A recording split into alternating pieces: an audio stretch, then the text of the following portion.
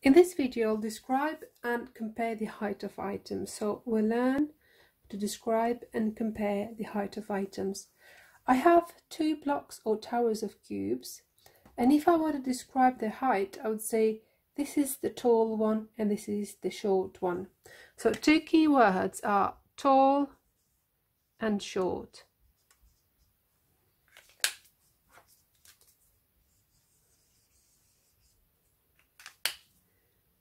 If I put in one in the middle and trying to find the tallest one, I'd say this one is the tallest.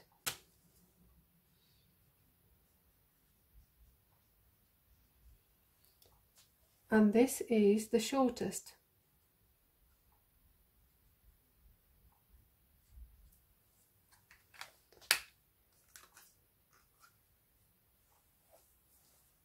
Now I'll try and compare them in twos. So I'll label A, B and C tower. I'll first compare A and B. So I can see that A is shorter than B. So I'll write A is shorter than B. Whereas B is taller than A. Now if I compare B and C, or B with C, B is shorter than C,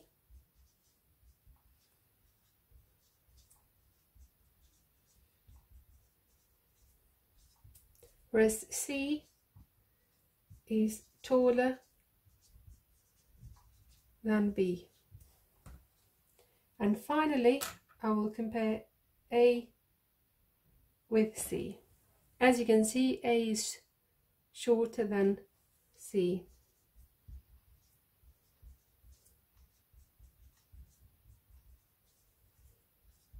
Whereas C is taller than A. So when I compare two of the items together, I'll say shorter or taller, so at the end. Whereas if I am comparing three items, then and I want to find which one is the tallest, then I use S at the end. So I can clearly see that B is taller than A, but C is the tallest.